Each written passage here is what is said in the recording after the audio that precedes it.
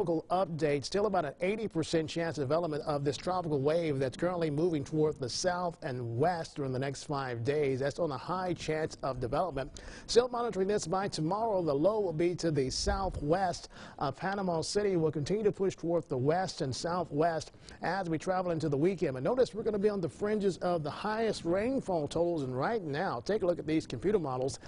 This is a Euro model as we move toward the weekend, especially on Saturday night into Sunday. Can you believe this? 21 inches of rainfall.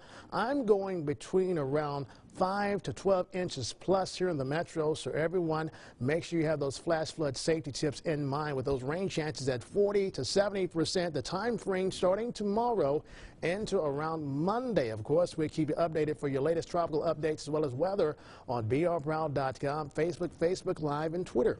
Everyone keep it here. We'll keep you updated.